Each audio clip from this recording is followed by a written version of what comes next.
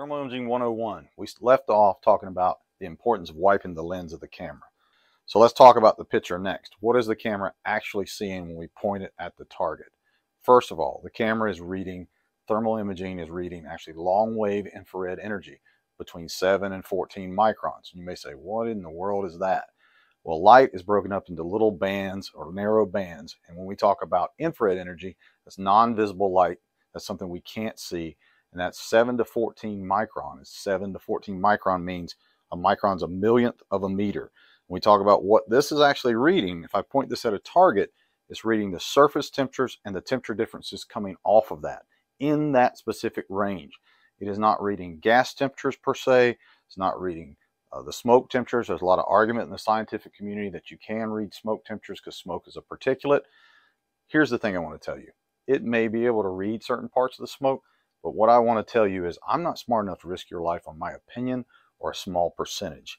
I'm looking at a device that's programmed at a preset emissivity to measure surfaces. If I start telling you it reads within a certain range and you may be able to do certain things and you might not, I wouldn't do that. I'd stay within the knowns.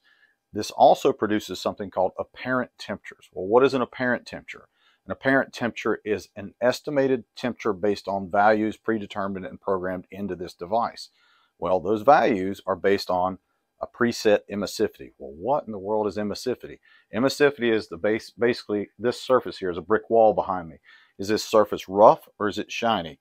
Numerically, if we look at the textbook definition, emissivity is rated between 0 and 1. 0 being closer to a mirror and 1 being closer to like this rough brick wall here. So 1 is a perfect emitter, a perfect black body. It allows energy to be emitted, absorbed, or transmitted perfectly. Whereas when we're closer to 0, it's closer to a perfect mirror where it reflects all that energy. So think about that. If your camera is programmed at 0.95 to 0.97 emissivity, that means it's closer to this rough surface. So the further I get away from that number, closer to a mirror or shiny surface, the less accurate that temperature measurement will be. That temperature measurement is an apparent temperature, which is an estimate. Thermal imaging cameras are known as qualitative thermal imaging. That is fire service thermal imaging. So when we look at qualitative thermography, we're looking for estimated values of where the problem might be. We're looking for an overheated spot in a wall. We're looking for heat coming from down a hallway. For example, it's not normal to have a 500-degree dryer vent when you're doing your size up. I don't care if it's 562 degrees, 722 degrees. I just know that's not normal. That's known as an anomaly. So if you get caught up in exact measurements, you're going to get in trouble. This device is designed to see temperature differences, heat, and heat loss. I'm not trying to get an exact measurement. Remember that. It can give us an idea of how hot it is, but in reality, it's a lot hotter than that if we were able to take thermocouple readings, optical gas imaging, and measure the differences in heat flux and things that they've used in other studies to show us exactly how hot that environment is.